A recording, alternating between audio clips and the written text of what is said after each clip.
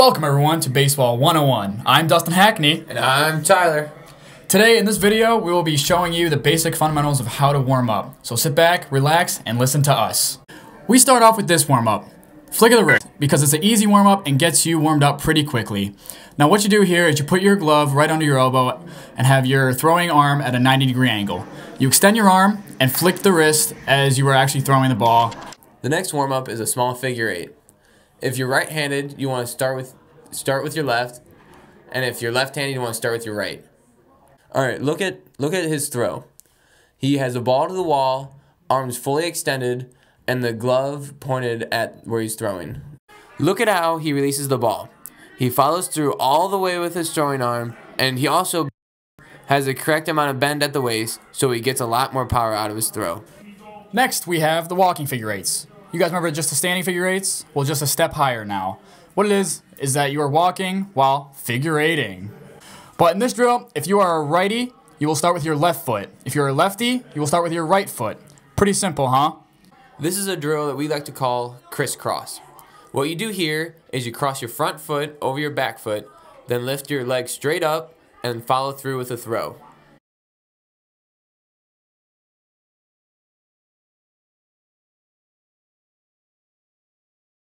We call this one double tap. Here, we practice on your balance point.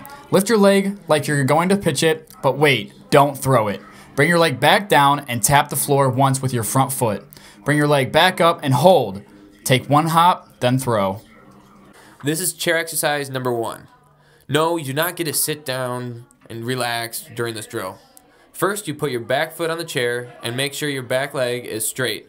Then as you're making your throw, make your T and bend as you release the ball. Notice how his front foot is straight.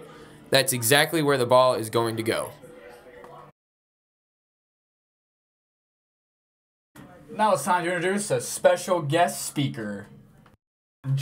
Now it's time for the chair exercise number 2. I know you guys are excited for this one. This one we are practicing on your back leg. So start off like you're pitching the ball. You can either use the front side of the chair or the back side of the chair depending on how skilled you are. So pitch the ball and swing your leg over to get more power and try to avoid the chair.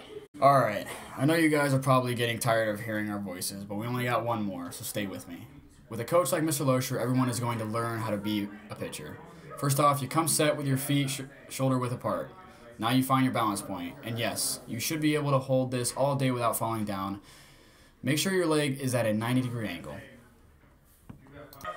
Then make your T with your right and left arm. This gets you to know where you're about to throw the ball. Then you throw, but you're not done just yet.